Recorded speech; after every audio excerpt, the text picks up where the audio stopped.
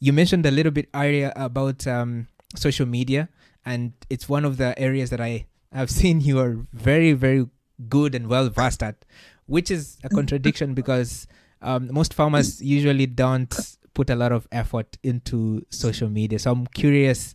You mentioned, you went into social media trying to create that awareness, but what was that the thing that made you start using social media? Because when I look at also an older demographic, it's either their children which push them to start using social media, or their colleagues or stuff like that. But what was your trigger that you said, what, I'm going to social media and I'm going to take it serious?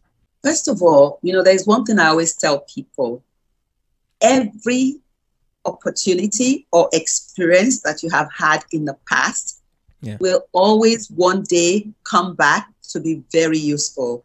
I'm one of those who I love to learn. If you tell me, they're teaching people how to use WhatsApp for something today, I've probably paid and I've joined that group just to learn. Now, I worked in my last job was purely electronic. It was an electronic office. Yeah. We didn't have to write letters or mails. Everything was done by email. All we're learning on the EMS, the learning platform. Yeah. I had to learn how to use quite a few Microsoft and all of those kind of softwares. Yeah. So I knew that whatever I decide to go out to do, that knowledge was going to enhance it for me. So I went on social media. I was still testing the waters, actually. I think my page was private. Then a younger lady, one of my husband's cousins, just asked, "Oh, Auntie, what are you doing now?" And then I started telling her my story. And she said, "I hope you're on social media." I said, "Yes, I am." And then she looked and said, "I don't believe it. You do all this and it's private? Yeah. How can you be private? You can't be private." And at that point in time, she just switched me on. And that was how, because I don't even post private things. It's not like I post my car, my shoe, or any of those things. I was just talking about what I was doing. She said, no, you have no reason to be private. Yeah. Let people know what you're doing. And that was it.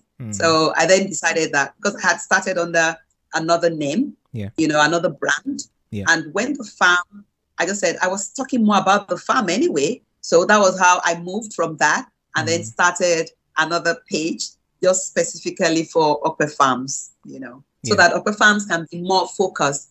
Even Okpe Farms does not even sell. So I opened another page, which is Okpe Farms Organic Mart, where we then advertise. I didn't want Okpe Farms to get lost, struggling and trying to get customers. I wanted Okpe Farms to go out there and just talk about what she's doing and what organic agriculture is all about.